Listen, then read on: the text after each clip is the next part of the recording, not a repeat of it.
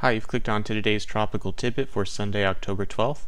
The thoughts expressed in this video are mine alone, and in making decisions, please always consult the National Hurricane Center and National Weather Service, not me. Well, here's the Atlantic, and there's Tropical Storm Faye moving quickly by Bermuda last night. Peak wind gusts recorded at 82 miles per hour there. As that came through, Nasty Night is now moving quickly away, and the weather will clear up nicely later today. A strong tropical storm through there will recurve out to sea, affecting no other land areas. We're now turning our attention to Invest 90L following behind Faye, and this has a nice curly-Q look to it now. We can see a vigorous mid-level circulation here, and it's hard to tell whether there's actually a surface circulation down below. We do have northerlies. It's hard to see if we have westerlies and northwesterlies on the backside. There's a recon plane scheduled this afternoon that will give us a better idea of whether this has actually become a tropical depression.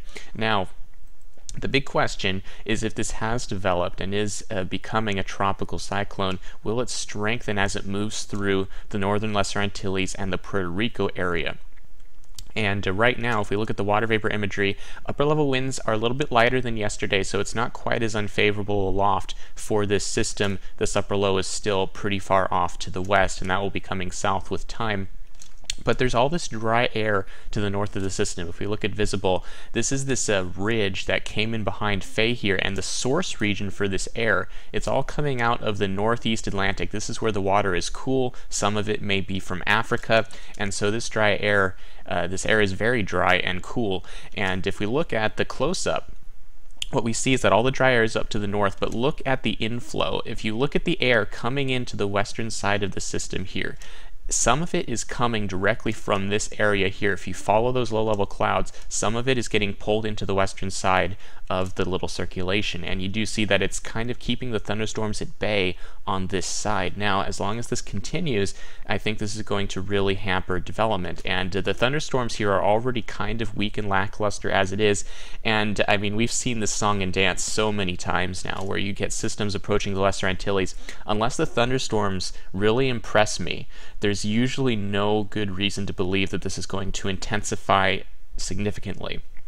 And right now, it looks like it will be held back by this dry air. And although the H-Wharf, remember, the H-Wharf was showing a hurricane in the northern Antilles as this thing came through. That's how ridiculous some of those projections can get when the models aren't sniffing out the dry air getting pulled into the circulation. And right now, this is certainly going to be no hurricane anytime soon, and this may struggle even becoming a moderate tropical storm as it moves through this area here. Now, when it gets north of Puerto Rico, that's when it may start shaking off some of this dry air under a little bit more favorable environment aloft, and this dry air starts getting washed out. We may see it intensify more here as it starts recurving. And this has been the area this year, up in here, where storms have wanted to intensify. We've seen Faye do it, we've seen Arthur do it, we've seen Edouard do it, and what may be Gonzalo here will probably do it as well. Once it gets farther north, again out of the deep tropics, that's where it has been most favorable this season. Out here in the main development region, they've been struggling. And 90L looks very similar to other systems we've had in this area this season.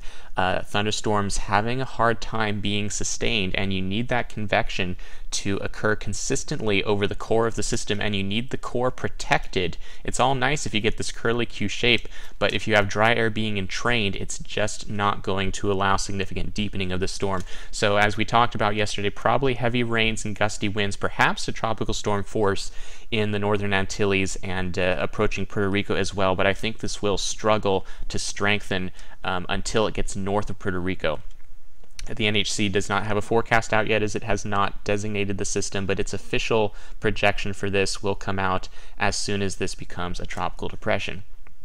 Now, for the forecast track of this, we know it's heading for the northern Antilles and Puerto Rico area, but what about after that? We've been talking about the potential for this to make it to the Turks and Caicos, and right now this is the GFS out to day 5, showing our system. You see the trough over New England moving its way out, and this front that comes down pushes this out to sea toward the north. That's what the GFS has been showing from the beginning. This is the European showing our system here. At the same valid time, you see the trough over the Ohio Valley, and you see the timing difference between the trough on the GFS and the trough on the Euro continues. However, if you look on the Euro, By the time we get out to next Thursday night now, here's the storm, and is there really anything left in here to drive this west? We've got the ridge near Bermuda and the ridge over the western Gulf, and really this weakness in between looks too potent to allow this to drift west into the central Bahamas or the Turks and Caicos. So the European ends up stalling this, and it starts moving northeast, and you get a hurricane southeast Bermuda. And this is something now that Bermuda, might get clipped by on the way out to sea here, so that's still worth watching for them. But it's beginning to look like this trough coming in is deep enough that there's really no ridge left here to drive this toward the Turks and Caicos as it comes this direction. So it's likely to stall out here and then turn its way to the northeast, and most of the models agree with that now. But again, the official forecast track from the NHC will come out as soon as this is designated a tropical storm or depression.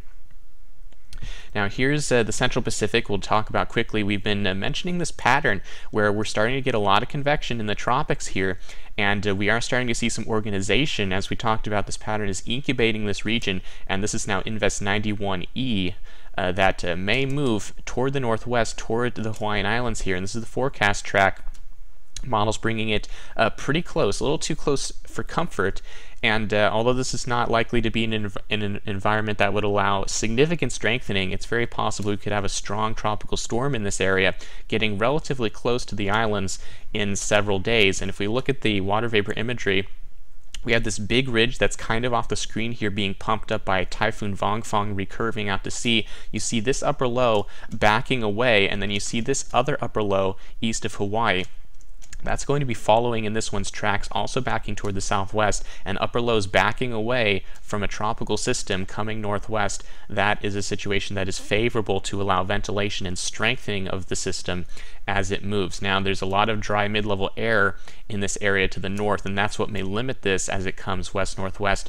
But late season storms coming out of the Central Pacific and getting relatively close to Hawaii are not at all uncommon, and it may be that we at least clip Hawaii with some kind of tropical weather next week, so we'll keep an eye on that.